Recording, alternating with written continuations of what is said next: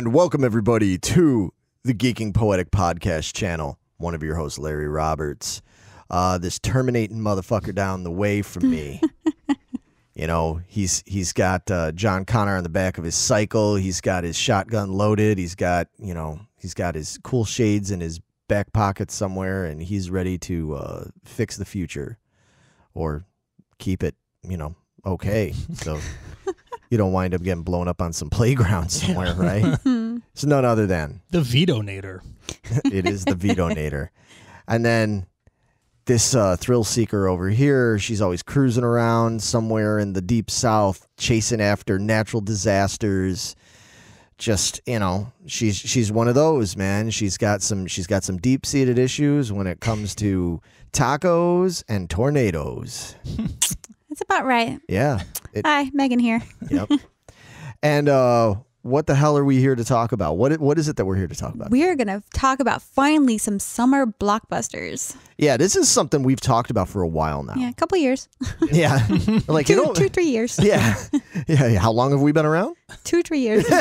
Exactly. Almost since the beginning. Now, we've talked about some of these movies on their own. We have. But we've never tried to rank them and pick what we personally, each of us think is personally the ultimate top 5 summer blockbuster film. And I think we all had different criteria we used to gauge what we determined was a summer blockbuster. Well, I think that was the only way we could finally get this done. Yeah. Is that we were never going to all be on the same page with this, because we come from different eras to a degree. Mm-hmm. When you look at where my movies are largely drawn from, and Vito's, I think, and yours, they're all a little bit different. So we saw them in different ways and stuff. Some of us went to the theater a lot. Some of us did not go to the theater a lot. Went to the library. Some of us went to the library a lot. Exactly. So we ended up, to do this, we had to come up with our own individual criteria that we did this, because I know, speaking for me, my list, I think these are all movies that people would consider at least in a top 20 or top 30 list. None of these are real obscure. Okay. But that kind of, because to me, that's the way it needs to be. It's a summer blockbuster. There are some movies that I associate very much with summer and everything. Say, for example, a movie like 1982's Spring Break. It's this really bad comedy movie about these 4 college age kind of guys that end up rooming together on a spring break, and two sets of friends, and they don't know each other. And anyway, it's one of those kind of 80s, boobs and beers and bros. Buddy feel good kind of thing. Right. And I saw it when I was 10. Yeah. And I just thought it was the funniest thing I ever saw. And it's really bad. It's really dumb.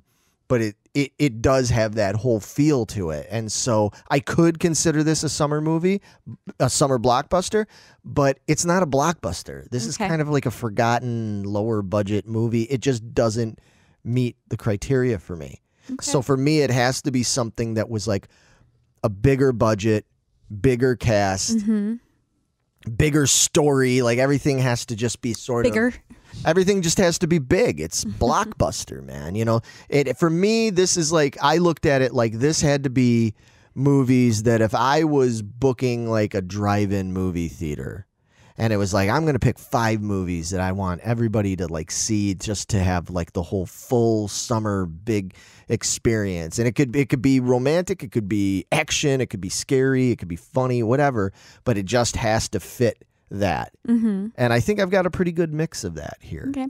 Yeah, I was really struggling with this whole thing, narrowing it down, because I had all these movies. I don't know what I'm going to do, because I've talked about so many of these movies already. So I don't want to be redundant over and over again. And then you said about the drive-in thing, and it clicked. I was okay, I got my 5.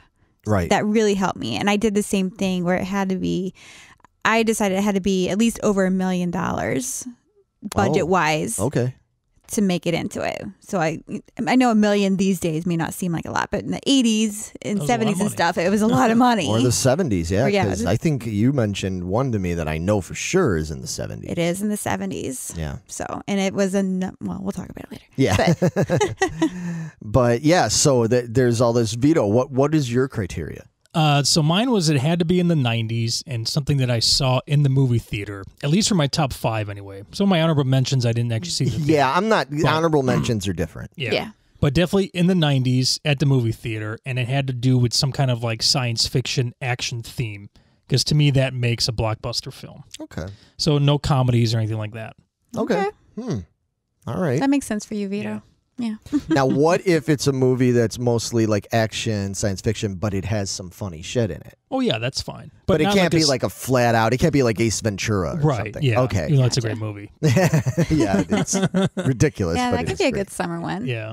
Yeah, The mine, it Mask or has to be, I also limited myself to, it had to be something that I watch on my own. I'd go to. If I just flipped into the channel, I would stop and watch it over and over and over again.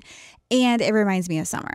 So it doesn't necessarily have to be a summer movie about summer, but it makes me think summer. But I think there are some things that we all agreed on. And one of the main things is, to keep it really true, I think, to the topic, is it has to be a movie that was released between May and like August. end of August, early September. It has to be something that was released for the summer movie going crowd. So it could even be a movie about summer, but if it was put out in like November, it like doesn't count. Yeah, I had one I was looking at, but I looked it up and it came out in February. I was like, well, there's that one. Right. Right. So that was one of the things that we did stick to. Yes. Amongst all of us. Yeah. I mean, Vito, you mentioned like you have to go to the movie. You had to have gone to the movie theater to see it and everything. I didn't have that criteria, but once you mentioned that and I looked at my list, I went, oh shit, all 5 of these I did see in the movie theater. And I didn't even like intentionally make it that way. Yeah. But I think that having seen it in the movie theater helped to make it special to me. It added to the whole thing. Now, you didn't go to the theater that much when you were did younger. not. Growing up, I did hardly ever went to the movie theater. Yeah, so not one of mine did I see in a theater. Right. I saw them later. So Yeah. But if they ever show in a theater, you better believe it, I'm going. Right. Yeah, right. And I think that's why it clicked for you, what I said. You know? Exactly. It's like if I had I haven't got a chance to see these in a theater quality, and especially at a drive-in, because you think summer drive-in. Absolutely. I want to go see these like that. Yeah, all 5 of mine would just be fucking awesome in a drive-in. So I people out there, if you have a drive-in or you do anything like that and you're hearing this, I know you're not, but if it, by any chance, take note of our lists here, because these are all the kind of movies that'll just reel them in. And these are our personal list. You know, we know that like some obvious summer movies that we all think of, but that doesn't mean it necessarily made our list. Right. Yeah, right. Because I know this isn't like an all-time best summer movies. Or the most successful, or like, you know, because I know there's a few that people consider to be like the be-all, end-all ones. And you know what? They should be, yes. Yeah, and I agree. I'm not saying they're not great but movies. But that doesn't mean they made our list. Right. All right, so you guys ready to get into this list? Let's do it. All right, and as usual, we'll start with Vito, and we're going to go with number 5. All right, so number 5 came out on May 20th, 1998. Okay. It grossed $44 million opening weekend. Wow, that's pretty good. Yeah. Yeah. It's from Roland Emmerich and Dean Devlin. Okay. It's called Godzilla. Oh. Whoa. Really? Holy shit, I didn't see that one coming. I know. Huh. Yeah, because we don't know. We've talked about this generally, but we didn't like tell each other like our lists. So this is still a little bit of a surprise. You know, you mentioned Godzilla when we talked about this before. I thought you were kidding. No, I actually like this movie a lot. Wow. Oh, okay. Apparently. And I was pretty excited to see it in theater, man. Okay, I did not see this in the theater. I saw it on video later, and it was. I don't think it had quite the same impact. I mean, Probably not. You're talking about this is the Matthew Broderick one. Yes. Oh boy. Okay. So tell me about it. Why does this make number 5? So it's Godzilla, so obviously it's going to be a kick-ass movie. This one is like jam-packed with action. I actually like the design of Godzilla in this movie. Okay. A lot of people don't. Yeah, it was a little different. Yeah, it was a little different. Matthew Broderick was a weird choice for this film, I will admit. Yeah. Yeah. Some of the dialogue and stuff is really corny, and the jokes don't always land how they should. That's a lot of fish. Yeah. Wow. Oh, okay. Sorry. Go But ahead. it's super fun, man. And I love like the ending with the Madison Square Garden and the little dino babies and stuff, and total Jurassic Park ripoff. But yeah, it was fun. No, I mean it makes sense for you. Because I was what, 16? Yeah, something like that. Yeah. Okay. I had just turned 16 actually. Yeah. Yeah, that makes sense for you. I think, yeah. And you know what, to be fair, if I would have been closer to age, because some of these ones I'm sure I'd feel different about if I had been older when I would have seen them, you know? That makes sense. It's a fun movie. I'm not, if we were ranking Godzilla movies, I'm sorry. No, this would not be up there. No. But as far as, my criteria in the summer blockbuster genre or whatever you want to call it, this made it in there. If you told me that the drive-in down the way, if they were like, dude, they're showing Godzilla 98, this weekend, like, let's go, I'd be like, fuck yeah, absolutely, let's go. That'd be fun. So, okay, that's cool. Yeah. I'm down with that. All right, so Godzilla. Nice surprise. Yeah, that was a surprise. I was not expecting that. All right, Megan.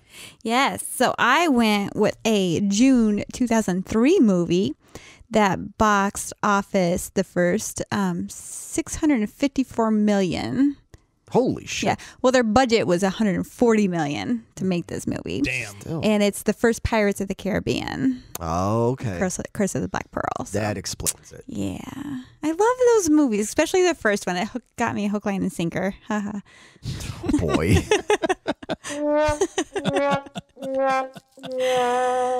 I have a feeling you're going to make me use that sound effect a lot. Yeah, you really are going to need that quite a bit, actually. So I don't know. I mean, Johnny Depp is Jack Sparrow.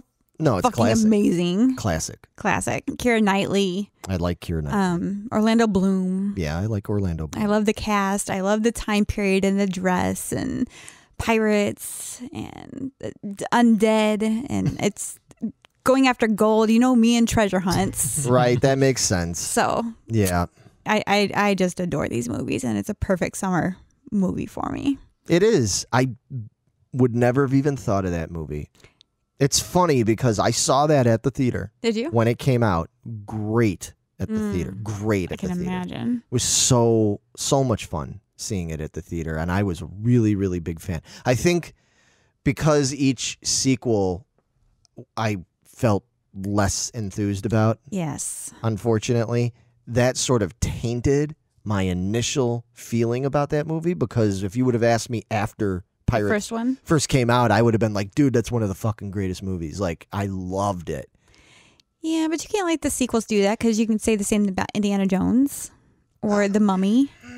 No, not to the same level as with Pirates. Pirates was the sequels were a real letdown in compared. That first movie is so head and shoulders. It is. I mean, The Mummy Returns is not as necessarily, well, in some ways it is. In some ways it's as good or maybe even better. Well, the second one's really good, but the third one with the different Oh, don't Evie, even- fuck that. Oh, yeah. yeah. Yeah, that's terrible. Or the, We don't everybody. speak of that one here. Yeah, yeah, right. But no, that that's doesn't exist. yeah. No, that is a great choice. I would never have thought of Pirates, but absolutely excellent drive-in type movie. Yep, I would kill for that one. Somebody bring that to the drive-in because I want to go see it. All right, cool. Well, my number 5 is it's action, but it's more kind of like drama, little romantic, all that kind of bullshit. But you know what? It's got Righteous Brothers music. It's got badass fucking jets in it, and it's got Val Kilmer and Tom Cruise getting all up in each other's fucking face, fucking just bro attitudes at each other. It's a movie that came out May 16th, 1986, just as I was finishing up 8th grade. You know what it is? Top Gun. Talk to me, Goose. Yeah, exactly. It's like, she's lost that love and feeling, Goose. No, she didn't. No, I hate it when she does that. Sorry. I fucking love this movie. I mean, admittedly, it was my parents that really wanted to see this movie because my dad Loves his planes. was all about anything planes and jets and all that kind of stuff. Wanted to be in the Air Force, all that kind of stuff. Couldn't be, but they were the ones. And then I think my mom liked Tom Cruise. Well. She was she was a big fan of Tom Cruise and everything. So I went with, and I think because of when it came out, it had that fucking. I don't care. People can make fun. It had that badass fucking soundtrack. Oh, yeah. Fucking sore core to the max. Dude, Right? sore core. Absolutely. Fucking Right highway. up Larry's alley right there. Highway to the danger zone. You know, Me and the Boys and Take My Breath Away by Berlin. Like, just an incredible, like I said, Righteous Brothers, which was, you know, a favorite since childhood. Amazing soundtrack, amazing cast.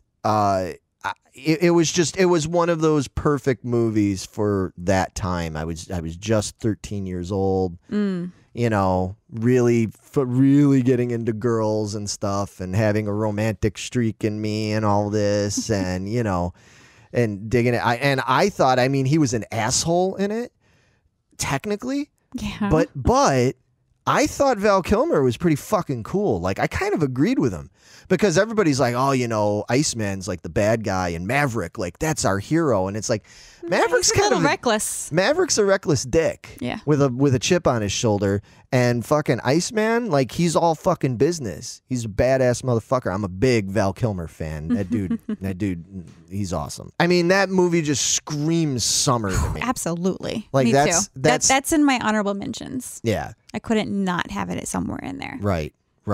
Yeah. So that's great. So that's okay. At least I'm not alone on No, this. you're not alone. That is definitely a summer movie to me. But yeah, so it ticks all the boxes. Now, it's not necessarily my favorite movie, you know what I mean? Like, even some of my my honorable mentions might be movies that I feel a little bit more affinity for than this one. Yeah. But like I said, just coming up with that perfect playlist, so to speak, of summer drive-in movies that make a perfect day or perfect night, this would be in there. So Nice. cool. I agree. All right, we're off to a good start. Yeah. Took us 3 years, but goddamn it, here we are. Let's see where number 4 takes us. Yeah, shall we? all right. Speaking of, so we are at number 4. So this movie came out on July 2nd, 1997. It grossed $51 million on opening weekend. 51 million. Okay. Okay. And what year? 1997. 97. I'm trying to figure out, knowing you, what this is. Okay. It's got Will Smith in it. Okay. It's got Tommy Lee Jones in it. Yep. Yeah. It's none other than Men in Black. Black. Yes. Fucking awesome Nice. movie. I didn't. That was a summer blockbuster, Yeah. huh? Yeah. Wow. Okay. Dude, Will Smith was on fire back then in the 90s. He really was, wasn't he? How many movies are we going to see him in? 2. Yeah. Yeah, Yeah. I figured at least Oh, 2. I think we're all going to be. At We're least all going to 2. be talking about some Will Smith, man. I mean, Will Smith was one of the kings of the fucking blockbusters. Fuck yeah, he was, dude. Rightfully There's so. comedy in that for sure. There is, yeah. Yeah. That's what's great about Will Smith is like he can, like, on a dime, he can go from being fucking hilarious to suddenly getting like really intense and serious and dramatic and everything. Like he's He's got it all, man. people He's don't And he's take got the looks. Yeah. yeah people don't take him seriously enough. You know what I mean? It's the ears. Well, it's Yeah, and The Fresh Prince, I think. absolutely. But he did some dramatic stuff in that also. Yeah, so, he was amazing in yeah. that. Yeah. Such a great Screw show. all y'all. One of the greatest sitcom shows ever was Fresh Prince. I of That was agree. a great show. Greatest theme song ever. Yeah. I can't argue with that. But anyway, I mean, okay, yeah. When did you say this came out? So July 2nd, 97. Wow, July 2nd. I don't know why I never associated this, you know, because Men in Black, the first one, that's a fucking great movie. I just personally never thought of it as a summer movie. You know what I mean? Yeah, I think more fall. I don't know why. Yeah, I don't know. I saw it at the theater. So obviously I saw it in the summer, but for some reason it didn't resonate with me that's what it is. I'm not knocking it. That's great. But wow. Okay. Anyway. Yeah, at this time I was super into UFOs and aliens, so this movie is at that time. Yeah. Not unlike now. unlike now, but that was like my heyday. Like I was like at the peak of that shit back then, you know, because I had just got on the internet like a little bit ago, so that's all I did was just research fucking aliens and UFOs. So Vito was like, "Oh my god, this internet! It's like having a library in my home. Like it's all over now. All I'm gonna do is look up UFO conspiracies and fucking illegally download Cannibal Corpse albums." Right? I actually did not get into illegally downloading albums for some reason. Good. So Good for you. my friends did it for me. I just never did it. Oh, you just pirated it off of them.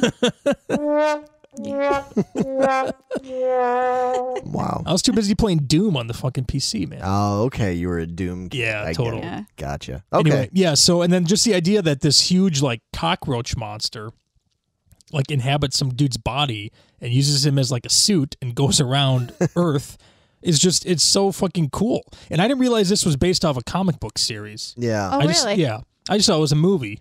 And I found out like way later it's based off a comic book. I was like, oh, that's kind of weird. But yeah, dude, all the action is great. All the weapons and the gadgets and stuff they have is just Right. how damn cool is that, man? And Tommy Lee Jones and Will Smith have like the perfect chemistry. Where Tommy Lee is like the straight man asshole dude and Will Smith is like the chipper upper dude, and they just work so well together. Right. That's And then who played? It was it Vincent D'Onofrio? yes, he played like the cockroach. Yeah, I think people forget that sometimes. Yeah. Man, talk about another guy that's got a wide berth of roles. You know, when you think about everything from Private Pile and him in Full Metal Jacket, you know, doing that, and then being this goofy fucking bug alien guy and everything. Like that dude's awesome, man. Then to Law and Order Criminal Intent. And then gosh. Jurassic World. And then Kingpin and Daredevil. I mean, like, just Yeah, that's right. think about how different all those roles are, man. Yeah. So that's ticks all the boxes. Came out in July. Big blockbuster, lots of action, lots of humor and just craziness, and a big cast, man. All right. You're doing real good, son. Thank you. As soon as he said that cockroach within a human body or whatever it was, it's remind me of Doctor Who. It's like it's cool when they do it, but in Doctor Who, it's terrible. Yeah. Oh God, like with the Slitheen and stuff. Oh. That's one where they're in like Parliament or something and they're changing a closet. That's one of the few new Doctor Who's I've seen. Oh, dude. And literally, dude, why that one? And literally, that is in my top 5 Worst. most hated Doctor Who. Like that is not a good representation of that show at all. Oh my gosh. Anyway, all right, moving on. That was that great choice, man. What about you? What's your number 4? I went with one that's maybe not so obvious. This is my June 1979 movie. June 1979. Okay. June 1979. It's that one. Okay, yeah, it's that one. Its budget was $1.6 million. And it grossed $70 million in the box office. This was a #1 hit in Canada for a long time. Because it first came out in Canada, and then it eventually came out here, and it was a #1 hit here too. So big old hit in the Canadian summer, eh? Yeah. Okay. It's so funny. I had a conference call with somebody at work, and he's in Canada. And he actually used that accent. He's like, "Oh, it's real. They really talk like that." Oh, it sure he's like, is. A boot. I was like, "Oh my gosh, say it again." Yeah. So what is this? What is your number 4? A boot. It is a boot. Meatballs. Meatballs. Wow. Okay, that's going way back. Here we're expecting Vito to throw the curveballs. Yeah, I got a curveball there. Sorry. But I watched this so many times. This is one of Bill Murray's first major roles, being a lead character. Right. I saw I was really young, probably before I got most of the jokes. I was just going to say. But I watched this all the time. It cracked me up. They kept messing with the camp president or whatever he was, Morty. Yeah. Put him out on rafts and on flagpoles and keep screwing with him every time. Yeah. I loved it. Just cracked me up. And the romance. It's got young teenagers falling in love and the rivalry, sports rivalry and stuff like that. because I'm not competitive at all. Can't imagine where I got any of this from. Oh my God, you're so you're competitive about fucking everything. I really am. It's ridiculous. You wonder why I got so mad when playing fucking Mario Kart with you. You're still salty about that. Appropriately enough. Yeah. I was hearing that in my sleep for weeks after that. Ugh. Anyway. But obviously it's about summer camp because I never actually got to go to summer camp. Not that I know if I really wanted to or not, because being outside in the heat and I don't know. Isn't that what you did every day as when you were growing up in Oklahoma anyway? Yes. Well, then, so why would I want to go away to camp and do it? Because at camp you had first of all, you had a bunch of other kids you could play with and do stuff I was surrounded by kids. And you had all kinds of like activities you could do. You could go out We made our own activities. Oh, okay, fine. Went down to the creek and swam. All right, well. Had our own swimming pool. Well, excuse me. Rode our bikes all over the countryside. All right, fucking hot shot. All right, so you had Dodge snakes. Shoot horses. I mean, we had it all. We had horses, 4-wheelers, and hay bales to climb on. And We'd shoot horses, learn how to make glue. We did all of it. see, I don't know what camp could have did for me. Well, me being about as urban. Us city folk here. Yeah, I grew up on the south side of Chicago. We only dreamed of having that lifestyle. You guys had a whole camp just to go do that crap. Well, the funny that was my thing daily is, life. Like a way of life. yeah. Did you go to camp? I did, but it wasn't like a go away for like the month camp. It was like, hey, this day place camp. is 5 minutes from your house. You get picked up after. That's what I yeah. did. Oh, Yep. okay. I did the same thing. I went to like a day camp thing over at Cal Park and everything. A bunch of ghetto kids. Boy, oh boy. All these fucking ghetto kids. My favorite story real quick from that is one day I was there and 2 of the kids got into this fight. I was like around 10, 11 years old, right? These 2 kids got in this fight and the one kid, he had really curly yellow like blonde hair, right? And he was real slender and he had this long face and he had this long nose, right? And I mean, he was just kind of, I don't know. He was okay, but he was kind of a dick. Like he had like this snarky attitude, and he ended up getting in a fight with this Hispanic kid. And one of the counselor guys came up and was like, "Yeah, knock it off. What's going on?" And he was like, "Oh, he's starting shit with me." And he's like, "No, I didn't. This was all you." And he was like, "Man, you shut up." And then the other kid said to the kid with the long face, he goes, "Shut up, you stupid Ziggy."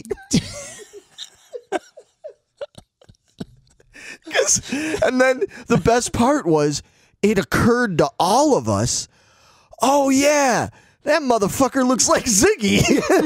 And we never realized it. We were like, holy shit, he is a stupid Ziggy. Yeah, that kid left after like a week, man, because then everybody was like, fuck you, Zig. You know, it was like, well, he acted like a jerk and he deserved it. No, he didn't deserve it. It's not cool to call people names, but he looked like a really skinny Ziggy. He did. Anyway, that's what I gleaned from summer camp. That and one of the counselors turned me on to Pink Floyd and The Doors. Yeah, Okay. that's how I discovered all that stuff. Probably because he was a fucking stoner, I would guess. You know, I was like, yo, dude, you like music? Because I was into Kiss and all that shit. He was like, you should listen to The Doors and Pink Floyd. I'm like, cool. You know? But anyway, yeah, you missed out. I missed out. That's okay. Yeah. But you got to live vicariously through Meatballs. Yes, I did. Okay. Well, my number 4 is a little movie. Almost all my movies are from like the middle of the 80s, 85, 86, all that stuff. This one is a movie that we've talked a little bit about. I'm pretty sure all 3 of us are considerably big fans of it. Came out July 3rd, 1985. If you can't remember, then you gotta go back in time. Okay. It is a movie called Back to the Future. Okay. No, you don't like Back to the Future? I do. I like it. It's just not one of my go-to movies. So. Okay. But I can see how it's a summer movie. Oh man, when that summer, I mean, you guys are too young, you know, but like I said, I was in, you know, junior high age or whatever. That movie was just like so exciting that summer. Like we'd never seen that kind of like effect before with the DeLorean and I mean, you look at it now and I know it's quaint, but at the time the fucking time flux capacitor and shit, like in the way it did that and getting up to 88 miles an hour, like that was fucking exciting, man. And just the whole way they did it. Michael J. Fox was like on top of the world. He was so happening, and he was man. I know that they had the other dude that was supposed to be. I was going to say, he Stoltz. wasn't the first choice, was he? Yeah, Eric Stoltz, who I really like. I like Eric Stoltz quite a bit in other things he's been in and stuff, but they made the right choice getting rid of him. Sorry, Eric. And getting Michael J. Fox, because that was the role that Michael was born to fucking play. Clearly, because he had to go back in time and make sure that he got born. Yeah, to do it. You know, and everything. Everything. I mean, come on. That movie, to me, that movie just screams like good times, summer, being in the theater, being at a drive-in. The music, fucking Huey Lewis in the News. And then some Johnny Be Good at the end with the Eddie Van Halen fucking crazy solo at the end. All that stuff. Christopher Lloyd as one of the greatest movie characters of all time with Doc Brown. Biff. Oh, yeah. Dude, I mean, oh my God. And even McFly, George McFly, dude, we would walk around, me and my friends, after we saw that movie. I can't tell you how many times we'd go up to each other and grab each other and go, "Hey, you, take your damn hands off her." Just like all like that. Like, it's just all the shit we latched on. I still use the pickup line, "You're my density." I mean, destiny. Right. Doesn't go over so well. I was going to say, that explains a lot, Vito. They're looking at Vito going, "Density." That's about right. Yeah. There's a lot of density going on there.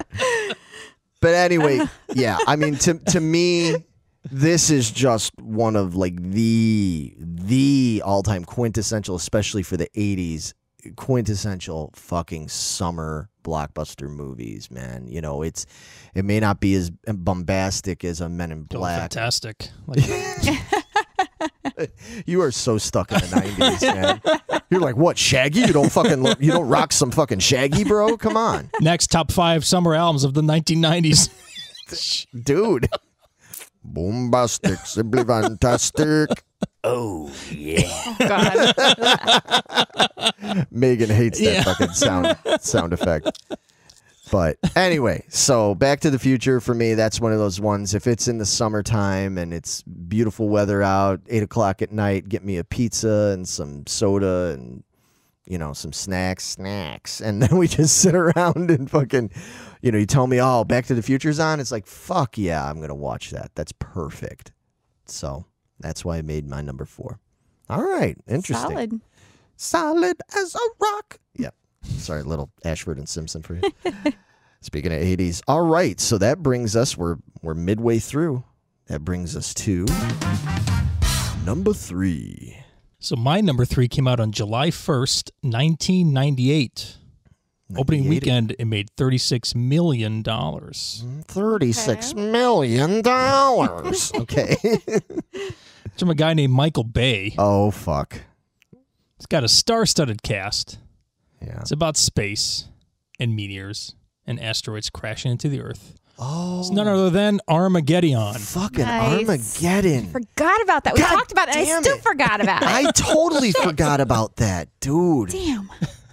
That I'm glad it's in your list. Yeah, me too. Because I'll speak for myself at least. I think that that's an honorable mention for me. It's not on my list as an honorable mention because totally I forgot about it. but totally yes, forgot about I it. But love that movie when it it's came great. out. Yeah. Absolutely. yeah, It's not my favorite space disaster film from that era. Mine is Deep Impact, but Armageddon like crushed it at the box office, dude. well, Deep Impact. Here's the difference between Armageddon and Deep Impact. Armageddon, happier type of ending. Deep Impact, not so much. You not so much. No, Deep yeah. Impact's definitely a downer. Oh my but god! it's such a dramatic film. It's great, man. I just wish there was more like space disaster scenes in that film. But anyway, Armageddon. I mean, again, I'm what am I 16 or so? Yeah. Yeah. So, dude, space, asteroids, destruction of the entire Earth. Like, this is all in my wheelhouse at that age, right? So Big I'm thinking, nasty bugs. yeah, seriously, it's like, all right, I'm totally going to see this in the theater, and I was definitely not disappointed. Had all the action you can ever possibly want from that time period. Yeah. Yeah, it didn't make sense. It's not scientifically accurate at all. But who gives a shit, dude? No. It's Armageddon. It's a fun goddamn time to watch that movie. The 90s were not about technically accurate. Whether and the more big and bombastic and blockbuster it was, the less real it was. Because Armageddon or Titanic or Jurassic, all those things, like, they're not fucking even close to being accurate and real and scientifically correct. That's why we love the movies. And I agree. Yeah, exactly. Because have to be scientifically realistic. I can't even say that. I kind of don't want it to be, because that's how it's escapism. I don't care. Yeah. I don't want this shit to be the day after or something like that. That movie, this could really happen. What? That movie scarred the shit out of me. Like seriously, I signify the day after from when my childhood ended. How about that shit? That's deep. That is deep. It's fucking true. I think about that anytime the day after comes on, like on some documentary thing, and I'm just like, that's when it all changed. That's some deep impact right there. Yeah, it was. Yeah, that fucking ABC made for TV movie had deep impact on Larry. That's for sure. Because I was just like, oh, the world is horrible. Prior to that, it was all like Marvel superheroes and Star Wars and Jolt soda and fucking Doritos and riding my bike and all that shit. And then I found out about nuclear destruction and mutually assured destruction. It was like, oh, that's okay. Great. Armageddon doesn't have the big bugs in it, does it? It's what am I thinking? Has big bugs in it? You're thinking of that other one that he likes. Starship Troopers? Starship That's Troopers. it. Yes, I'm mixing the two together. No, that's not even on my list. I wonder if that even came out in the summer. I thought it did. Yeah, I didn't even check. You fucked up, son. Totally fucked up. God damn it. Son of a bitch. But no, Armageddon's the one with Bruce Willis. Where they have to drill in the middle and and put the bomb in there or something. Liv Tyler, right? Yep. Liv Tyler's, And Ben Affleck. Ben Affleck, yep. Yeah. That was a real good movie. I just stuck the bugs in there too. If they would have stuck bugs in there, Vito would be like, that's my number one. Yeah. Yeah. Okay. No, That's a man. good one. That is a real good Yeah. one. Yeah, I'm glad you mentioned it because, like I said, honorable mention for me. All right, Megan. Yeah, well, I have possibly another curveball, but I loved this one as a kid. Came out in June 1989. Had an $18 million budget. Okay. And made $130 million in the box office. Oh. And it is a little tiny movie called Honey, I Shrunk the Kids. Oh, fuck yeah. Oh, nice. Megan with the puns there. Little tiny movie. I adored this movie, and I just recently rewatched it on VHS of all things. Nice. Oh, wow. It looks terrible. It's fucking VHS. Of course it does. Oh my God. It looked so terrible back then. how did we watch this? It's not even watchable anymore. But the movie stood up. I still loved it and laughed at it. Okay. Love it. Again, teenage romance. I wanted to be that teenage girl so incredibly bad. It wasn't even funny. I tried to mimic her and wrap myself up in the phone cord and Oh, wow. totally fall in love and, ride an ant. Ride an ant. Ride and around on an ant. Auntie. Yeah. Yeah. Yeah. The bee, ride around on a bee. Yeah. That's so cool. And the dog collar.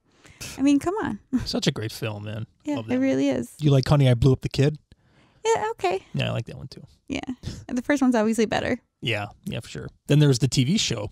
Was there? There was a TV show? Yeah, there's a TV show. Oh, Lord. It didn't last very long. Yeah, I remember that at all. Oh, Lord. Yeah, I can only imagine. I'm sure the special effects of the TV show were fucking spectacular. Oh. I love the neighbor dad Yeah. and May, his wife. Yeah. It's a great movie. It's another one that I'm guilty of. I did not realize that was a summer blockbuster. I didn't know that came out in the summer. It always reminds me of summer because they're leaving on their summer fishing trip. Right. So going to the mall, it was perfect for me. I was turning 9, 10. I was getting up there. So I was like, perfect for me.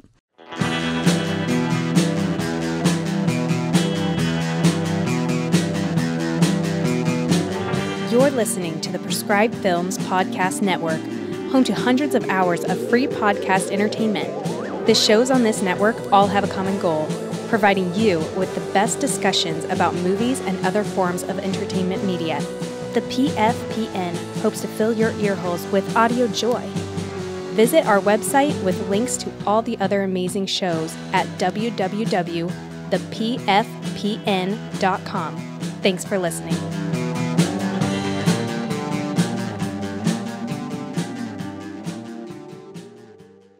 Well, my number 3, we've already kind of had little hints and everything to it. It's my only movie from the 90s. It's a little movie that came out on July 3rd, 1996, celebrating our Day of Independence. Yep, none other than Independence Day. Nice. Man, and let me just say this, too, before I go on. All 5 of these movies in my list, depending on my mood that day, the order of them is kind of nebulous, because realistically, to sit there and go, oh my God, Independence Day is only number 3, dude, tomorrow it could be number 1, because all 5 of these, that's what I said, all 5 of them are ones that it's like I'd want to watch all 5 of them in the same day, you know what I mean, like in the same weekend, like marathon. They're all up there. Independence Day, that is, to me, honestly, that is the all-time greatest, like, summer blockbuster action film. Action film, yes. You know, I mean, that's not to say that other movies that I have at number 2 and number 1 don't qualify as action-y, but I mean, this is just, it has everything. It's got, it's one of those movies that's got drama and it's got great humor in it, obviously, because we spoofed it to death on our channel. Go look up those videos on our YouTube channel. Those are fun. They're pretty funny. It's got all that. It's got family drama. It's got romance. It's got technical scientific stuff. It's got Will fucking Smith in it. It's got Bill Paxton in it. It's got Jeff Goldblum. I mean, come on. You know, Randy Quaid. Like, it's got this crazy cast. And Judd Hirsch. Yeah, it does. It has Judd Hirsch in it. You thought he was only about fucking Taxi and Ordinary People? Motherfucker, he's in Independence Day. You know, in all seriousness. Yeah, it's one of those movies that so here's the thing. When that movie came out, it got a lot of hype. It kind of came out of nowhere in a way. Like, a lot of people were like, whoa, what the fuck is this? You know, what is this movie supposed to be about? And it got a fuckload of hype. And there was, from a lot of people, a backlash against it. There was a lot of people that looked at it like it was cartoony, you know, like it was so over the top. And they were right, though. I mean, they were right. It was extremely over the top. No, I think it was over the top. But that is what is charming about it. I think they made exactly what they set out to make. And it was like, let's just make the most over-the-top, crazy, you know what we're going to do? Like, what's the fucking shit we've never done? Like, let's have Will Smith just punch a fucking alien in the face while smoking a cigar and everything. Like, all right, yeah, fuck it. You know, in another movie, that wouldn't fly. This movie, we're fucking doing it. You know what else we're going to do? Like, what's some of the things you're doing? Let's just blow up the fucking White House. It's like, dude, you can't blow up the White House. Yeah, it's bitch, like, watch me. Right. Exactly. Like, there's all sorts of shit. Like, let's just nuke fucking New York City and stuff, you know, and have it fail, you know? Like, I mean, they did a lot. They took a lot of chances with this movie that did borderline. No, it went over the borderline of just absurdity at times. But that's going back, like what we were saying in the last ones. That's part of what makes it so fucking fun. Like, I don't watch the nuclear stuff and the White House being blown up and all this destruction. I don't watch this movie and get down like I do watching some of the other more serious things like that. Yeah. Like, this is just so much fun, and you get, you know, exactly. You fire up the grill, you make some food, you get a beer, you sit down on 4th of July, you watch fucking Independence Day. And then you go out and you blow some shit up in the alley. That's what you do. Right? That is a true Midwest American 4th of July. Yeah, America. So, yeah, this, I mean, like, this could have even potentially been number 1. But as it's sat right now, it's right dead center in the middle, Independence Day. Nice. It's one of my honorable mentions, so okay. I definitely agree. Okay, cool. All right, moving right along. Dun, dun, dun, dun. That could have been in there too. Moving. Yeah, the Muppet Show. Yeah, moving right along. I think that was Summer. Pretty sure it was. Anyway, moving along.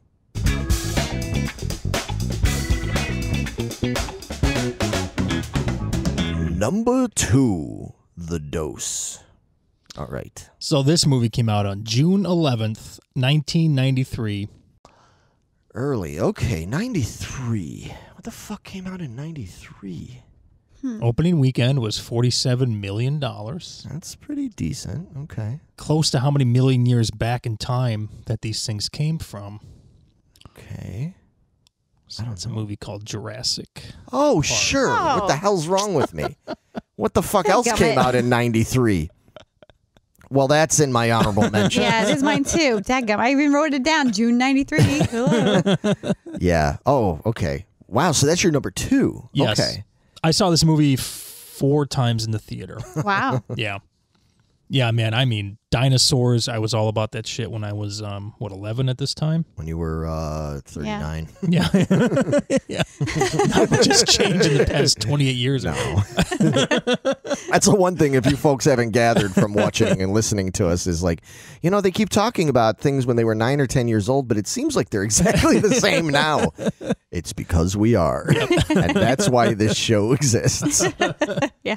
Dude, Jurassic Park. I mean, fuck. Yeah. Yeah, Come I mean, on. it's it one has of to be. yeah, and I think it grossed since that time $1 billion something worldwide or some shit. Yeah. I mean that's insane. Well, it got re-released to theaters a couple of times. That's true, and I think it made number 1 again all those times, right? Yes, yes, it did.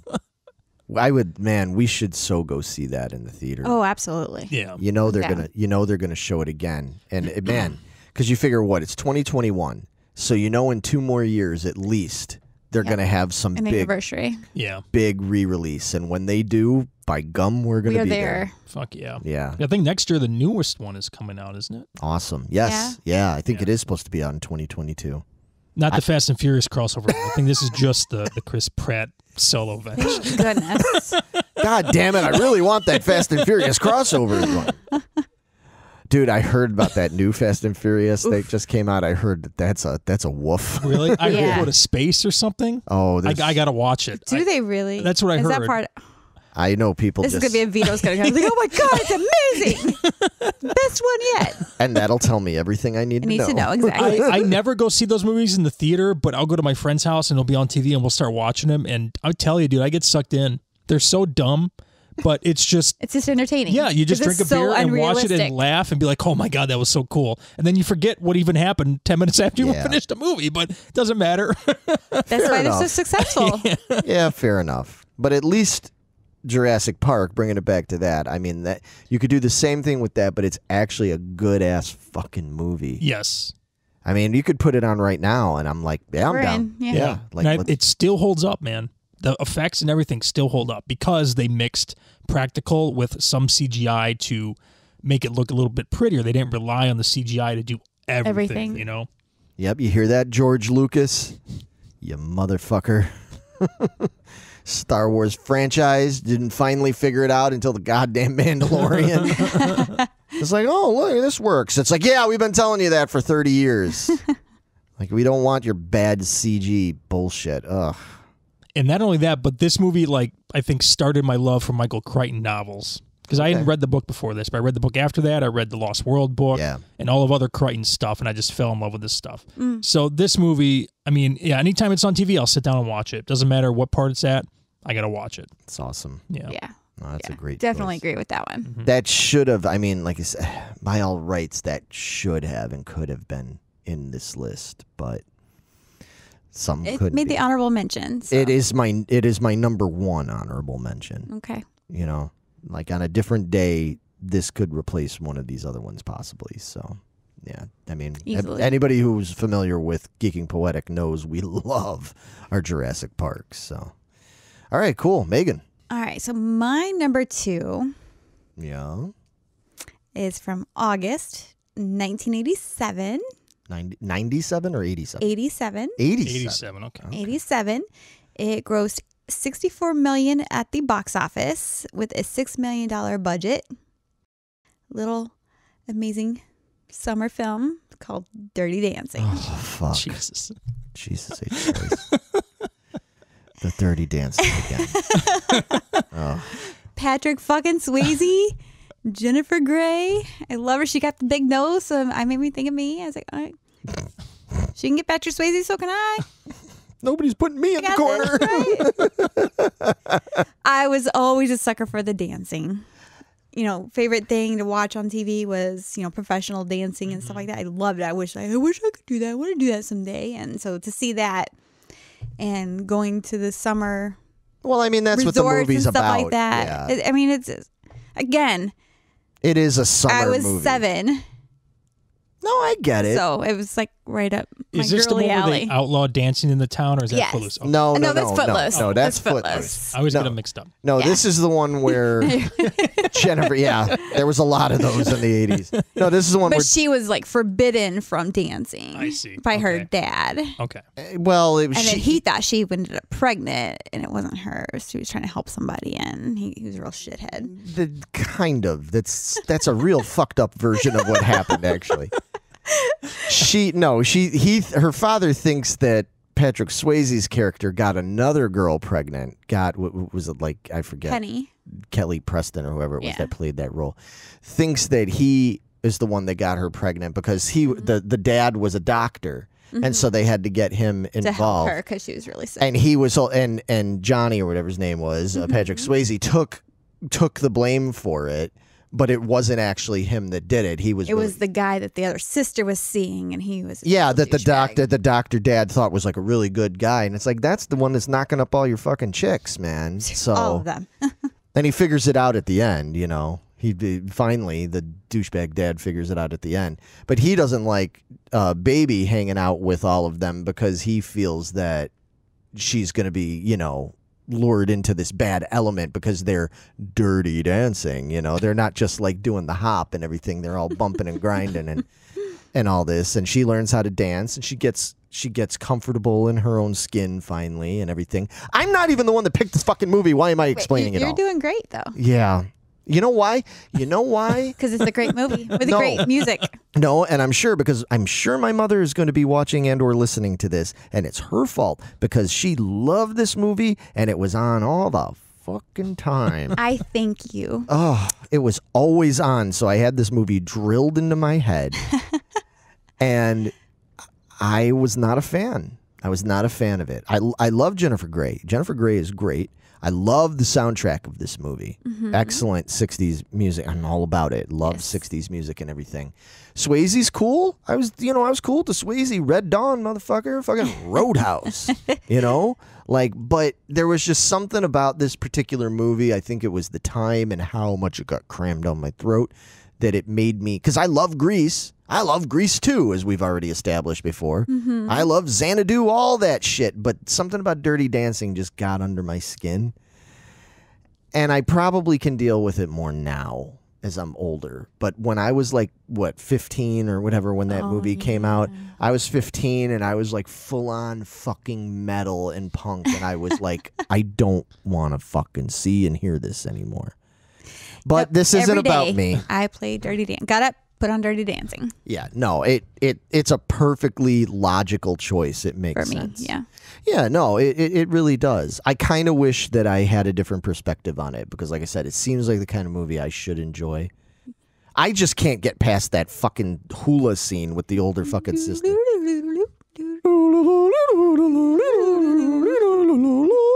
Oh, God. God, that's like literally. Nails on a chalkboard. Yes. That's like one of the worst sounds ever. Oh, my God. So bad. So bad. I can remember, and that was the other thing is my mom, because summertime and everything, when we got that on video and we'd be on our houseboat with my family and I couldn't get away. There was nowhere to go. It was just a boat and water, you know, and there was nowhere to go. And I'd go into like my other little room. I had a little tiny little bedroom thing on the houseboat and I could just hear it through the fucking wall. I could hear it. And I'd just be like digging my nails into the. I would actually fast forward that part, to be honest. I didn't have the option. Yeah. I was not given the option. I'm sorry. But the dancing's amazing in that. Patrick Swayze's a bad motherfucking dancer, man. He was really good. And he did that under major physical duress because he had like really bad problems with his knees. The knees or something, Yeah, because he actually... And he had to keep like jumping and landing on his knees and shit. That like it was hurting him. So because he was a trained dancer, he never put it in his resume for acting roles because... he didn't want to be asked to do it because he had these injuries. He was like, I can't fucking do it. And they fucking found out and they dragged his ass into this movie and he was like, all right, just don't make it hard on me. And they made it super hard it's like, okay, on him. we will. And they like fucked him up like really bad, man. So that's why he's already dead. Thanks, people.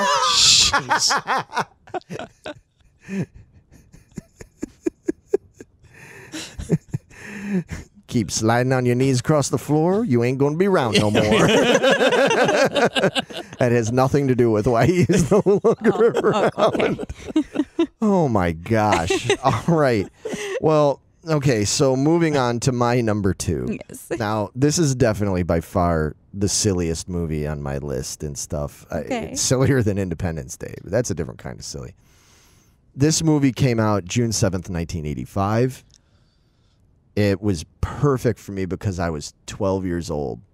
I'm pretty sure that the characters in this movie were supposed to be roughly right around that same age group, 12 to 13, something like the 12, 13, 14. It was a movie called The Goonies. Oh, yeah, that's a good one. I mean, dude.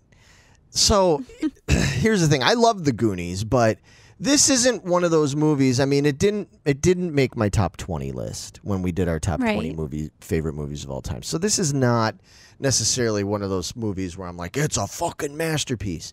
But for me, just like what you were saying about Dirty Dancing, for me, when it came out, how I saw it, it's the first movie that I ever went to see on my own as a kid. I was 12 years old. My parents wanted to go see something else. And Goonies was showing next door, and I knew a little bit about it. I wasn't all like invested in it, but I'd heard of it and stuff. And the main thing I knew about it was that it had fucking Short Round from Indiana Jones and the Temple of Doom in it and stuff. I seen a couple commercials, and I knew the Cyndi Lauper song, from it, the theme song.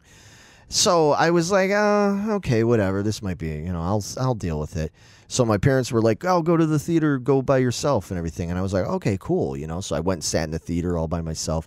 And I watched this movie and I fucking laughed so much just by myself. The whole sloth thing and Chunk and just like Corey Feldman's character in it. I mean, there was so much. I thought the two at the time, because again, I was at that age. I thought Steph and the other one, Carrie Green's character. I thought both Martha Plimpton and Carrie Green. I kind of had like a little crush on both of them instantly. I was like, I want to hang out with those girls. They're fucking awesome.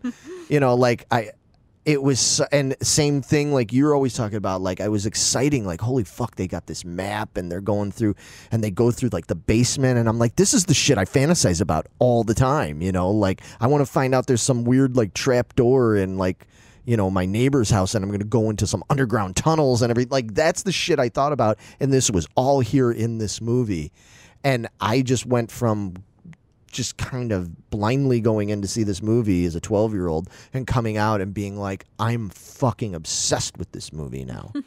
And I went back and saw it again with a couple of my buddies. I was like, you got to go see this. And we went and saw it again. I bought the souvenir magazine from Jewel Osco where they came. Remember when they would come out? I think they still do when they would come out with like the souvenir magazines for like the big movies that would come out.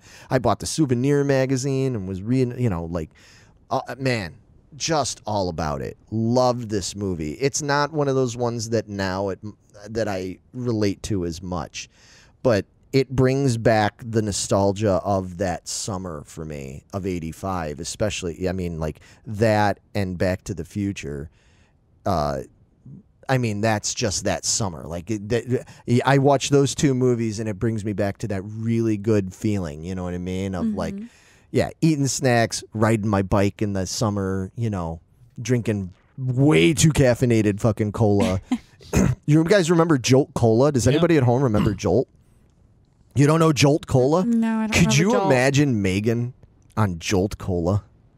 Holy shit. Just hearing it makes me sick. Yeah, it does. It did make you sick. Okay. It didn't even taste particularly great. It always tasted flat to me. Yes. It had Flat this. soda that you would leave out. It had that taste to it, but It was so strong. Like, it was so strong, cola. But the thing is that it had like umpteen way more amounts of caffeine in it. Oh, jeez.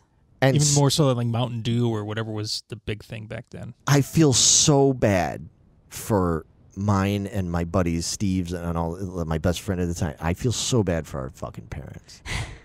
Because we would go to 7-Eleven, like one of our moms would drive us to 7-Eleven and be like, and we'd go in, and me and Steve in the summer, we would get 7-Eleven nachos with fucking chili. We'd squirt the chili on there too. That shit is so fucking awesome. It sounds awesome. It is so awesome. 7-Eleven chili cheese nachos. That, and we'd each buy at least 1 2-liter of fucking Jolt. And we'd drink that, eat nachos, and we would just be bouncing off the fucking walls. I can only imagine you two. No one, because you know, oh my Steve, gosh. you know me. Jesus Christ. We were just, that's where all the stupid shit came up with that I still talk about to this day, things that we would come up with and do. Oh my God.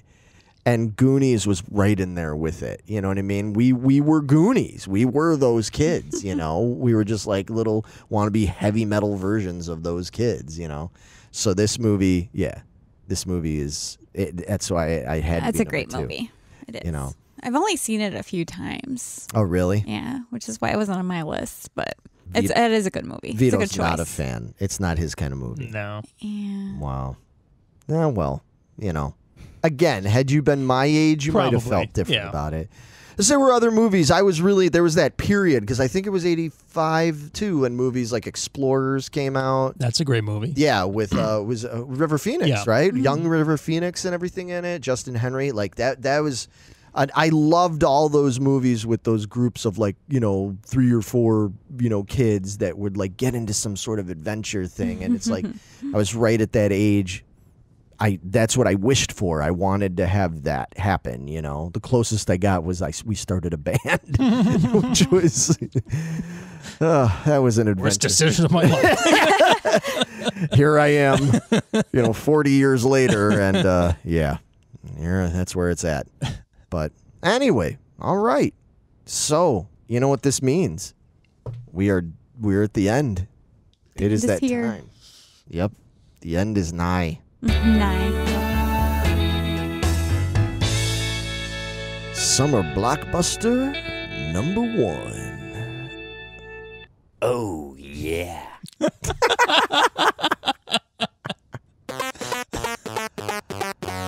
Yeah, that's the sound in Megan's head right now. Are you flipping me off? No, I got 2 fingers. Oh, there. you got 2 fingers? Hey, all everybody? right. No, I'm not flipping. So you're giving me the British flip off? You're like, sod off. You can read between the lines. There you go. All right. Vito, dude, what is your number 1? Dude, you're never going to believe this, man. Okay. No idea. I have a feeling I know what it is. July 3rd, 1996. It grossed $50.2 million in opening weekend. It is Independence Day. Wow. Wait. Whoa, wait.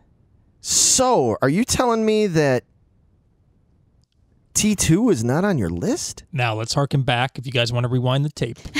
I did say my top 5 had to be movies I saw in the theater. Oh. Did not see Terminator 2 in the theater. I don't know if I realized that or I remembered. I'm sure you told me, but I didn't remember that. Damn, it's good to know, because if somebody would have bet me on that, I'd have been like, fuck yeah, Vito saw that in the theater. No. Yeah. Okay. Really? But you want to know what my number 1 honorable mention is? It's Terminator 2. Oh, yeah. Well, of course. I mean, what kind of list would I have if Terminator 2 is not on that list? Wow. You're like, I don't care what it is. Yeah, It'll fit. See, I wasn't even keeping track because I know Independence Day had to be on your list. And I wasn't even thinking about it. It's like, well, Independence Day and T2. And he's only got 1 choice left. Holy shit. Okay. And he already told us there's 2 Will Smiths. That's right, he did. Yeah. You sly dog. Unless Will Smith was like a background extra or something in T2. Right? Wow, I wasn't even thinking about that. All right. Anyway, well, shit. Yeah. Yeah, I mean, what more can I say about this movie that everybody in the entire universe has said already. I mean, this is one of the greatest movies ever made. It's definitely one of the greatest, in my opinion, summer blockbuster movies ever made. Like, what do I you agree. think? Summer blockbuster, I think Independence Day. Yeah, that's what I was Yes, saying. absolutely. That's what I was saying. Yeah, if this wasn't just about personal favorites, if I was supposed to be guessing, like what do you just say, regardless of how you feel about it, you know, in comparison to top, others, like what would you say is like the definitive summer blockbuster action movie thing? I'd be like, oh, Independence Day, hands down. Yeah. Even We over all agree on T2. that. Even over T2. You know, even if we weren't, I would probably put T2 as number 2. If we were doing that, I would Really? say Independence Day's number 1, T2 is a close second, Jurassic Park's third. Yeah. Jaws? Well, we'll get into Jaws in a little bit. Okay. Yeah, we'll talk about that in a little bit. But anyway, so go on, Vito. I'm shocked because neither of you had Jaws on your. We'll get into that. Okay. We haven't had our number ones yet. We'll get into it a little bit. Oh, yeah, that's right. I'm only my first number 1. Yeah. Never mind. I'm sorry. You have 2 number ones? I'm like, where are we? Yeah. So, and yeah, I mean, I was 14 at this time? Yeah. So, Area 51, aliens, dogfighting spaceships with jets. I mean, dude, this is my kind of movie. Data even has a fucking appearance in Red it as a Spot. scientist. Yeah. Yeah. Yeah, it's so damn cool. The entire cast is stellar. I don't think you can replace any of these people with somebody else because it wouldn't work. No. Nope. And what sucks is this is the first Independence Day that I did not watch Independence Day on since probably this movie came out. You know what? I didn't Really? either. And yeah, I usually always watch it, but this year, I don't know, we just didn't. I watched Independence Day Resurgence, about 30 minutes of that one, but I didn't see the original. It was weird. That's funny. You know what? It's funny you say that because I had every intention of watching Independence Day this year on the 4th, and I didn't. I didn't end up Bunch of watching slackers. anything. Yeah. Yeah. I didn't end up watching anything. Yeah, I we actually- were outside drinking. It was a nice day. You know out, so- what? To be fair, I blame the pandemic because I think that because after what happened last year, not being able to do anything, it was like this year, all I could think about was like, man, I want to get outside. I want to grill. I want to swim. I want to, you know, blow off some fireworks. Like I wanted to do all the outdoorsy stuff this year. And clearly so did all my neighbors because holy crap, the south side exploded. It, literally. Those people were just like, man, we bought all the fireworks. Like, They it got was- like the big ones. It wasn't even like the small ones. Like, they were people the were huge ones. people were in my street, like 2 feet away from my goddamn car, setting off the big ones, like they the use mortar like shells or whatever. like the tubes? ones the like the cities use. yeah. like yeah, like Oh they my do for God. like the Navy Pier fucking thing. They were Yes. shooting that off on my street. Jesus. Oh, There's one in the backyard, 2 houses down. oh It was man. insane. We actually drove up to Wisconsin to get fireworks. No shit. Did you? Well, We- see, I mean, I live walking Yeah, distance so- to Indiana where it's legal, so poor cops were driving around in circles they? just They're doing like, nothing. They were what are like, we gonna they're do? like, what do we? It was literally everywhere. It was like being in fucking Beirut or something, man. Like how much it was just everywhere, everywhere you Whiplash turn. trying to see it all. Yeah, it was. insane. We were literally like, look at that one. No, I'm too busy looking at this one. It's like, holy shit, look at that We one. were busy going, woo! Every time my neighbors would set off one of the really big explosive one, we made sure that we all went woo. Nice. And my mom was getting so mad. She was so annoyed with us. She'd had it because I mean we literally did it. What 80 times. yeah, Jeez. something like that. While we were trying to play bags, we were doing Nice. bag toss and Yeah. everything. Yeah, it was Dude, fun. I've gotten really good at bags, man. Oh, We were at Michelle's house. I got stung by a bee. And after that, literally, I was nailing like every shot after every shot. I sucked before that. For some reason, I got like some superpowers. with I was the just bee. gonna say, For real. did you get some fucking bee powers like Peter Parker with I the did. spider? Right. Because since that bee sting, I've gotten really good at bags, dude. I'm like doing like 20-point games now. Wow, So yeah. Well, it's you need weird. him on your team, so maybe you can beat me next time. motherfucker! Are you fucking serious? You hear this shit? Yeah, I'm just saying. because she teamed up with Luke and they beat me and Did they? Jess. Yeah, barely. You barely Barely. beat us. Really, I got the last point. Luke did all the others. But I'm taking credit for it, okay? Well, I'm making you come over to our cookout in August and everything. We're playing bags. All right, We're cool. we're fun. Sure will. You know, Gary will probably be all about it. Yeah. He likes competing in that kind of shit. They used to have a bags bar somewhere downtown where you can go and they'd have like tournaments. I don't know if Yeah. it's still around. But Oh, that'd be awesome. yeah.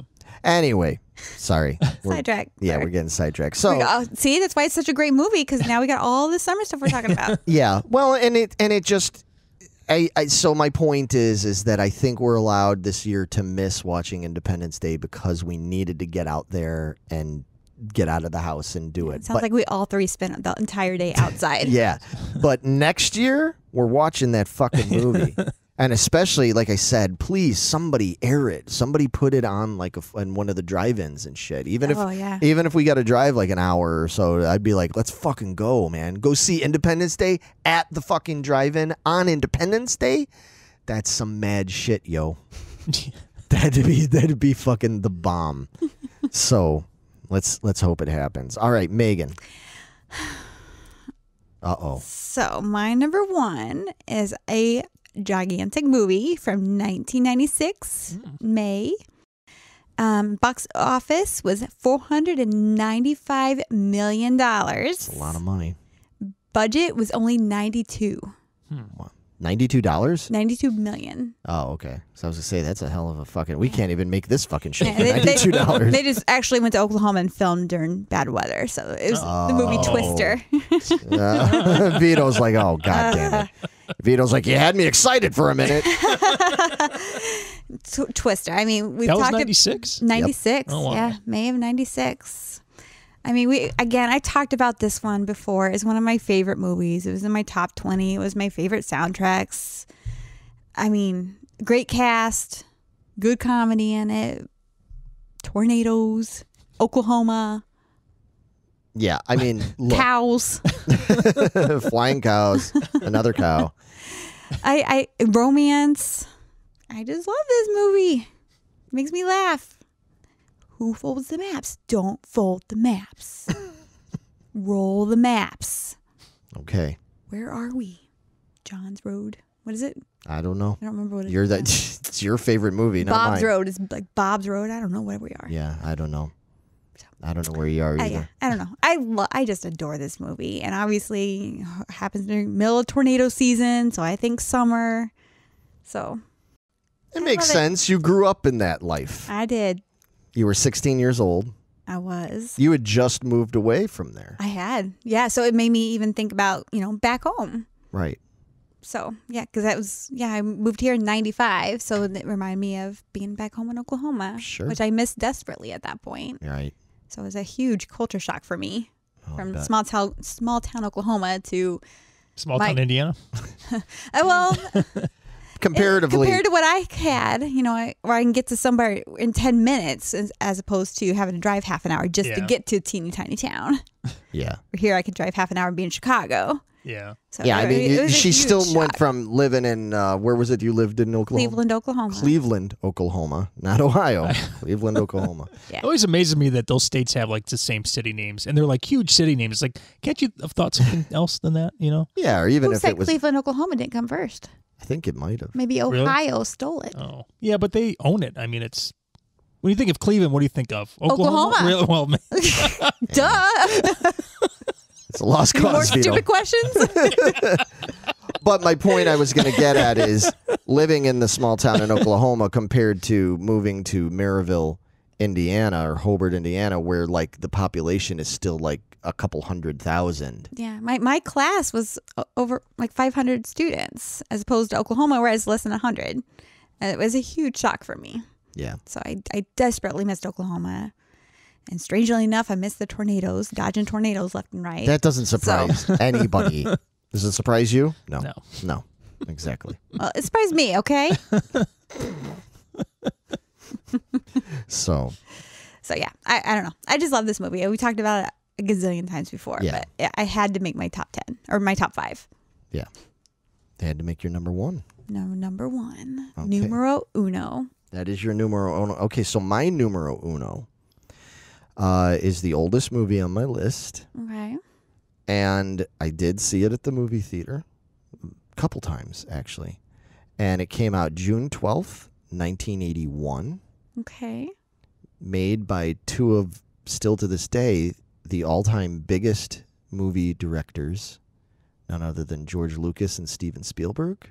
Mm-hmm. It is a movie called Raiders of the Lost Ark. Yes. I'm so glad it made your list. Dude, I mean, it's fucking Raiders, man. I mean, like, this is just, it's the movie. I mean, like, it doesn't even necessarily have to be a summer movie, but it came out in the summer. It's just got that vibe to it. Mm-hmm. It has that whole vibe. Like, it's such a timeless movie. Whereas I know you might be able to say that about some of these other movies. You might think Back to the Future or Independence Day and Jurassic have somewhat of a timeless nature to it. I feel like Raiders is like the most classic, you know what I mean? Because it was designed to be like a classic movie. Mm-hmm. And even today, I mean, there's literally children today that see Raiders and they're like, that movie's great. And think about that. Like, that's tough, man. You know, that's a tough thing to pull off. This is the kind of movie that can be some 8-year-old kid's favorite movie of the summer right now, even though Indiana Jones is old enough to be 40 years ago. old enough to be his grandpa or great grandpa. Mm-hmm. That really says something about this movie. It has everything. Everything. I still watch it to this day and find myself like feeling that like edge of your seat thing when he's trying to get away from the Nazis, you know, towards the end and all that with the truck and the fight outside that fucking airplane going around in a circle with the German mechanic guy.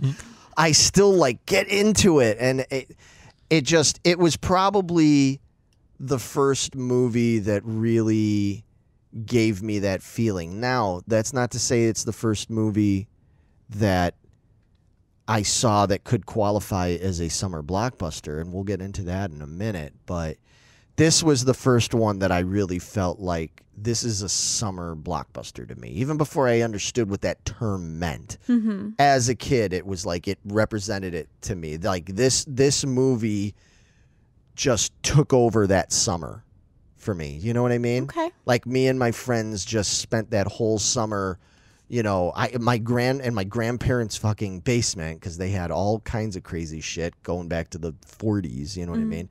I found a leather whip. Oh, no. Such bad news. So How many kids went home crying? I was going to say, did you hit yourself in the chin? Yes, I did. Yes, I did. I did exactly that. Yeah, I learned real quickly. You know, I never like cracked the whip, but I'd have it and just, you know, kind of swing it around. We'd kind of play, pretend, and everything. That whole summer, me and my buddy Dave Lesko, who sometimes watches the show, I mean, that's what we did. We just played Indiana Jones. I mean, we you know, they had the comic books that came out that summer, you know, in conjunction. We read, you know, we had to go get to the comic books, you know. We did that. We played outside all summer playing Indiana Jones. The girl across the alley Chris was Marion, you know what I mean? And we'd take turns being like, I'm going to be Indiana Jones today. I mean, it so represented that summer, and that was a great summer. You know what I mean? Mm-hmm. So to me, that's it. That's kind of why that's like my number one, because it goes back the farthest and the deepest, and, you know. Yeah, I had it on my list as well at one point, and then I decided, you know what?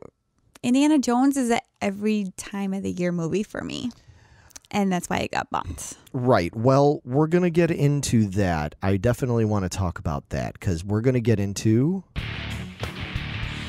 honorable mentions. And here's the thing about the honorable mentions is that I think the honorable mentions kind of part of why they're honorable mentions, at least for me, and I think for you guys too, is that it steps outside of our parameters.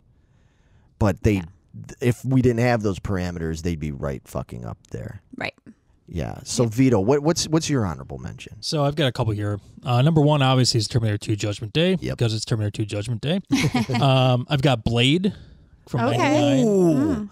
Man, that's a movie that doesn't get talked about enough. No, dude. I haven't seen it in a while, but I used to be fucking crazy about that movie. I vividly remember watching it in the theater and seeing that, like, one of the first scenes where they go into that dance club with that music playing and the blood just starts pouring down. I was like, this is like the coolest shit I've ever seen. And just thinking that there's this underground vampire like community that's like controlling the world was just such a cool idea to me, you know. And I think that's what spawned a lot of the superhero movies after that, right? Oh, Blade it sure did. So did. well, It did help. I mean, because Blade was the first one. It was the first successful Marvel movie. And then what Blade did was Blade allowed the door to be open for X-Men to get made. And then that was very successful. That did very well. And they didn't expect it to do as well as it did. So then that opened the door for Spider-Man to get made, the Tobey Maguire Spider-Man movie. And that did extremely well. And so that got that ball rolling and stuff. And yeah, so if it wasn't for Blade, we wouldn't have all this great shit we have now. And I didn't even know it was a Marvel property. I just thought it was a vampire film. I think it helped at the time that it wasn't known by a lot of people to be a comic book. Yeah. And Wesley Snipes is such a fucking badass dude. Fuck yeah. I mean, fuck yeah. I've got Speed, June 10th, 94. That's a fun one. That was definitely, I think for that year, that was probably like the summer blockbuster. Yeah, that was a good one, dude. Batman Returns, that's a summer film. Ooh. Even though it's basically a Christmas movie. But it came out in the summer, June 16th, 92, actually. And that's the kind of thing, and we'll get into that. I know I'll get into that too, is that there's some of these that it's like it may technically be a summer blockbuster, but for me it doesn't feel like a summer. Yeah, Batman Returns does not feel, that's not a summer movie to me. Yeah. That's not one Christmas. that yeah, that's Christmas, between Halloween and Christmas. Yep. Yeah. A couple other ones, like these aren't the most profitable ones, but I've got The Fugitive from 93. Yeah. You know, Okay. to me, that's a really big summer movie. Sure. Think, you know? It's just not, it's not like the feel good hit of the summer kind of thing, Yeah. you know? Yeah, exactly. Contact from 97. Oh, that's a good movie. Another one that I don't think gets a lot of love that it should get. No. You know, but yeah, that's pretty much my honorables right there. Okay. All right, Megan, what about yours? I think I got some of the heavy hitters in here. I got Jaws from June 75, obviously, has to be in here. Right. I mean, I think summer, that's what I think of. Right. Jurassic Park we talked about, Top Gun we talked about, Independence Day, obviously, we all agree that's like the number one. But I also threw in Die Hard with a Vengeance. Not the first one, because that's clearly Christmas. Oh, but with a Vengeance, because that's summer. Is that the airport one? No, that's the one where they're walking around with the sign on them. Where he has to keep doing all this dangerous Yeah, shit to, The one with Samuel L. Jackson? Yeah. Oh, I like that one with the garbage trucks. Yeah. Yeah, I like that one. That's cool. Yeah. Yeah. Yeah, I really like that one. That was May of 95, so. Okay. Those are my honorable mentions. Yeah, I mean, speaking of, you just mentioned Jaws. That's one of my honorable mentions. And I'm sure a lot of people at home are going to be like, how can you not mention Jaws? That's considered in many lists and by many people to be The number one, be all end all. you know, because it basically spawned that whole thing, you know. That was like one of the first, wasn't it? I think so. Yeah. Yeah, the first one that was considered that because it was big budget. It combined big name actors. It combined major special effects. It, you know, had this crossover appeal to it and everything. I totally respect it for that. For me, the thing is I enjoy Jaws. It's not one of my favorite movies. Yeah, like, same. It's done really well, but I mean, you know me and my personal taste. I'm not generally into those kind of movies that much. Jaws is great. I mean, I do enjoy Jaws. I like that one. There's elements of 2 that I like more than the first one. Love 2, man. Yeah. There's elements of 2 that I really, really like. But I have to honorable mention it because it deserves to be mentioned. But sorry, folks, just because this was a personal choice thing of like what I want. And obviously, I did not see this at the theater. I was only 2 years old when that came out. So, or maybe I did see it at the theater, but I don't remember it. So there was that. Obviously, Jurassic Park is one of my honorable mentions. Another honorable mention for me would be, because to me, if you're talking strictly about like summer feel good, a movie that I automatically want to see in the summer, and I saw it in the summer, I instantly connected with it, and it was one of those weird movies where I felt nostalgic about it already, like when it came out, because the movie's kind of about nostalgia, and that is 1993's Dazed and Confused. Like, hilarious movie, about teenagers in 1976 getting out of school for the summer and everything, and showing the dichotomy between the 8th graders that are going into high school and then the kids that are graduating high school and the kids that are going into their senior year. And, then there's crossover with that. And there's incredible, it's all my favorite music, of course, because it's fucking Aerosmith and Kiss and all sorts of shit like that. And I just love it. Again, incredible cast. I mean, super iconic. Matthew McConaughey, you know, Yeah. all that kind of stuff. But to me, for one thing, this does not qualify as a blockbuster, you know? Now, retroactively, I think people would consider this a blockbuster. Mm-hmm. Because all those names, you know, people like McConaughey, Affleck, all these people that were in it that became big stars, and even some of the ones that weren't as big but became respected, known stars and everything. And Richard Linklater became a more respected writer and director and everything. You can look back on it and go, well, no, that's a big movie. It was not a big movie when it came out. You know, it was just this shy of being an indie film, you know. Kind of like somebody I considered a movie because it's another one that represents summer and everything to me, a movie like Mallrats. Yeah. Oh, yeah. Mallrats. Mallrats is a great summer, fun, crazy movie to watch, you know, on a hot July night kind of thing, you know, Friday night. But again, it's not a blockbuster to me. That doesn't qualify as a blockbuster. You know, now we look at that as being a classic, but it wasn't at the time. Right. And It's like Labyrinth. Right. Bomb at the box office, but now has a huge following. Right. And it's amazing. Right. So I had to disqualify that. And one of the biggest disqualifications, man, that kind of goes along with why you didn't include something like Indiana Jones and stuff. It's a big one for me is obviously people noted that I didn't include Star Wars. Yeah. You know, which is another one that many people consider one of the all-time greatest, you know, summer. I mean, my God, summer of 77, you know. And then even they re-released it the following summer in 78, and it was still just as fucking big or bigger. I mean, big now. Right. And for me, even as much or more so, when Empire Strikes Back came out at the end of May 1980, that was a big one for me because I was already a fan. I went opening day with my mom, stood in line for like an hour and a half or something like that to get into the theater. Sweltering in the heat. It was a really hot May day. I remember it super clearly, even though I was only 7 years old. And that summer was all about Empire Strikes Back for me. I don't know if I cared about anything else that summer but that. So that has that whole thing. But Empire Strikes Back, even the first Star Wars, those aren't like I'll watch those anytime. I don't have a particularly strong association with those being summer movies the way I think of not that I couldn't watch Independence Day any time of the year. Sure, I can.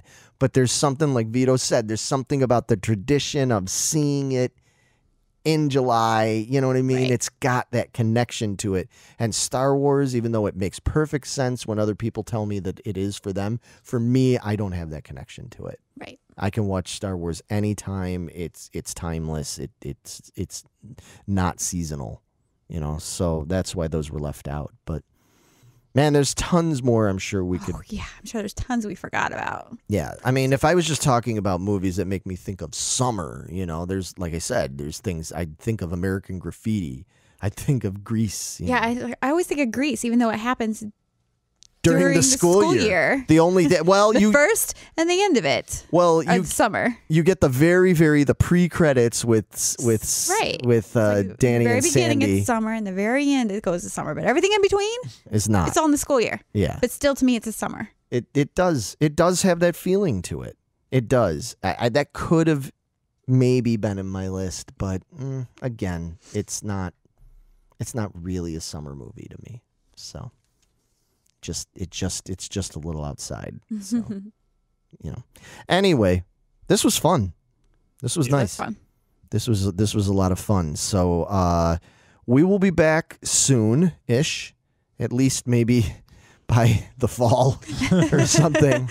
And we've already planned it out. We've got another top 5 topic we're going to do coming up in the upcoming weeks that we're going to tackle, dealing with a really cool hip 90s and 2000s director. You guys should be real interesting. Yep, it's gonna kill Bill. There's your hint. And we're gonna talk about his movies, and but in the meantime, let us know what you thought of our lists. I'm afraid. What are your lists? Yeah, I would. Personal list, not overall list. personal list. Yeah. Don't just copy what Entertainment Weekly says is the top 5 best, summer blockbusters. I want to know what yours are. Follow your own parameters. And let us know in the comments wherever it is that you're watching or listening to us right now. Mm-hmm. And share this. Of course, join us in the Geeking Squad group on Facebook. That is The Geeking Squad. It's free to join. Don't be a dill hole. And No politics, no religion. Nope. Just top 5 awesome movies and that kind of stuff. Join us in there. We'll talk to you all soon. Mm-hmm. Geeking Poetic. Out. Peace out, everybody. See ya. Bye.